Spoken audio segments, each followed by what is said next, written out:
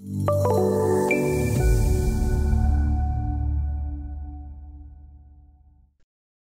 everyone, my name is Scott Urbis, and today we're going to take a look at the Civil Labeler tool that's available in the 2021 Release 1 version of OpenRoads Designer.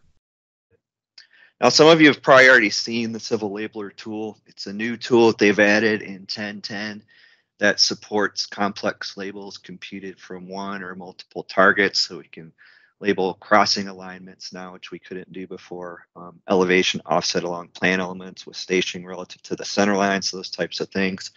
Labels can include many types of leaders and frames around the text, and they're also dynamic and associative.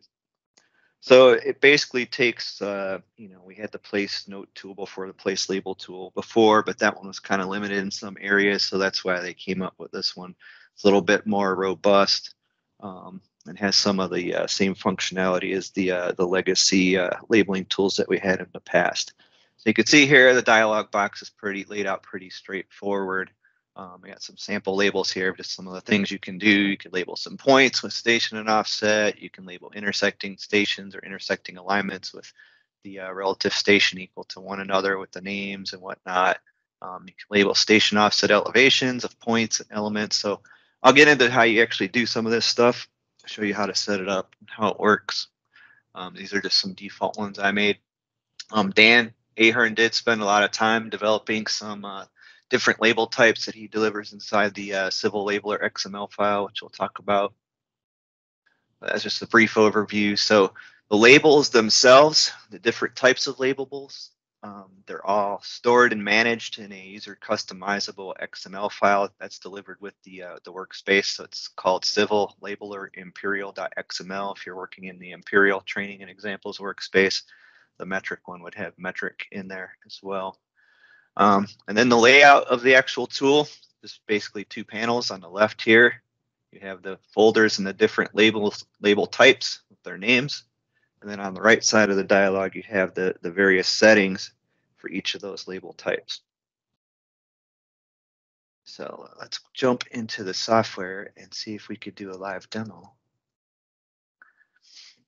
So I'm going to jump over here into some plan and profile sheets that I've already created, and I'm going to start off inside of the drawing model. So if we go down here, you can see I've got various sheets created. I'm going to start labeling inside of my drawing model, right? That's typically where we want to tell folks to do their labeling, right?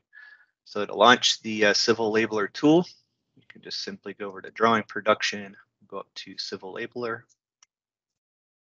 Again, this is just a tech preview tool.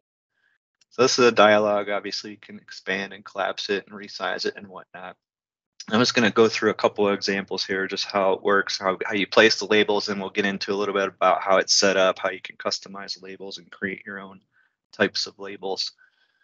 So let's just take a look at, one of the big features of this tool is the ability to label an intersecting alignment station, right? So you've probably seen this in Derek's videos. I'm just going to go over here to the intersection folder here. I'm going to select intersecting geometry station with the name. What we want to do is we want to label the intersecting station where these two alignments come together. So I'm going to come over here. I'm going to select that. You can see here's the settings for this particular label, how they've already been set up and defined in the XML file. And I'm just going to select place. You're going to notice in the lower left corner of the screen, it's going to say identify first intersecting geometry. So you can select the main line, center line here. And then notice the prompt changes to identify second intersecting geometry. So I'm going to go ahead and select my side road. And then it attaches the label to your cursor, and then you can just place it right into the screen there. And then right click to get out of the command. So just like a lot of our other tools. So here, this one here is one Dan set up, and I went in and I customized it. I added station in the front of it. I added the center line symbol, and I added the equals at the end. So you can see there gives me the station on London Road as it's equal to the station of Church Road. So very nice feature there that I don't think we were able to do before with the old labeler tool. Some of the other things we can do, not just label intersecting elements. We can label things along geometry. We can label the names of geometry. So you've probably seen this in Derek's video as well, where you can come and place the name on a particular element. So I'm going to come over here and just label the center line alignment there. And there's also rotation options here. There's many different rotation options for how you want to orient your text. A lot of the ones I've been using have just been like view, horizontal. So you could play around with these and pick the one that you want. So I'm just going to place that right there like that. If you're looking for something a little bit more robust with like the center line symbol in it, if you go over to the geometry folder, we have one here. It's called center line construction. And you can say place, select the reference geometry there, and then place it something like that. You can do that type of label. There's many different types of labels set up in here. And again, you can customize any of them to your liking. So not only can we annotate the elements themselves, we can also annotate some points. So we can just do some basic station and offset type of labels as well. So you come in here and say place, and I can just pick some point from some element. It's going to say identify a baseline geometry. So this is our reference. That's where it's going to be computing the station and offset from. That's going to say identify elements to label. I'm just going to pick that point right there. Just place a station and offset right there.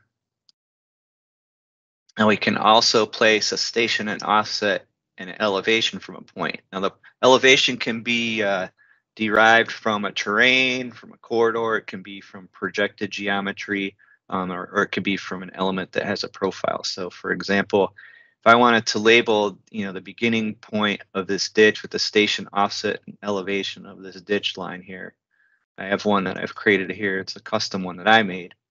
And I want to come in here and say place. It's going to say select centerline geometry.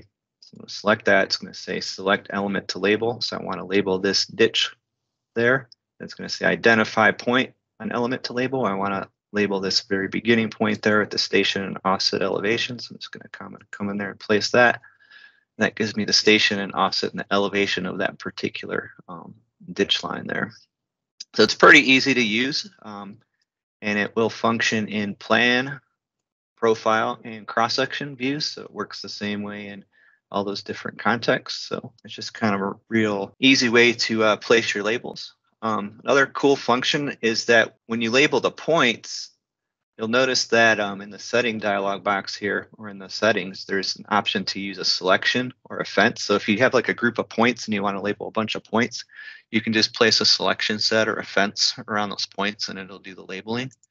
So I could come in here and just use my selector tool and just grab some of these points, put them in a selection set like so. And we can label station and offset on all those points just by using a selection set or fence. I'll just say place. I'm going to say identify baseline geometry. So we'll go ahead and select our center line of London Road and left click to accept. And then you can move your cursor around to kind of figure out how you want to place these inside the name boundary or wherever you're going to do.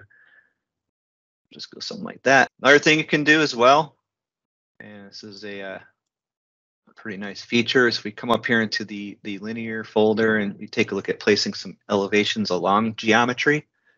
We have the option to place some elevations at a specified increment along a piece of geometry.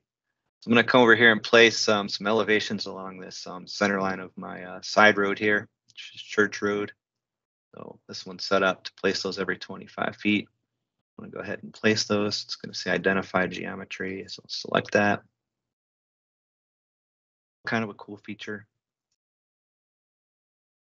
So that's in a nutshell, kind of just like the very basics of how you place the labels. Again, it's not too difficult.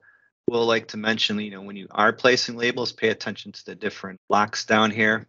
You got the annotation lock and then the element association locks. These work just like the ones in the other tools. So make sure you have those turned on because these are or can be dynamic and associative labels. So if things do move or you need to move things around, you can do that and still maintain the relationship there.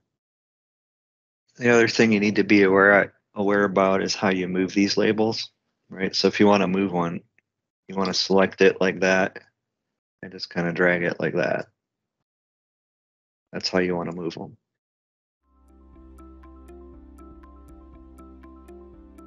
If you found this video helpful, please give it a like. If you want to see more such series, consider subscribing to our channel.